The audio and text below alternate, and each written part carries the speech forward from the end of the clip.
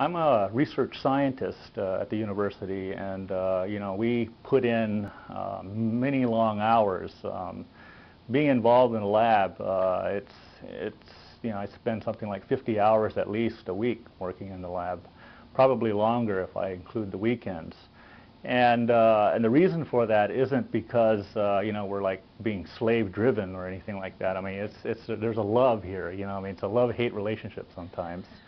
You want to go home, you want to have a normal life, but you visit with people that you know. But the work is so interesting, and the answers to the questions that we have is just right there, waiting for us to perform the meaningful experiments that are going to clarify things for us. And sometimes we just don't want to wait until Monday.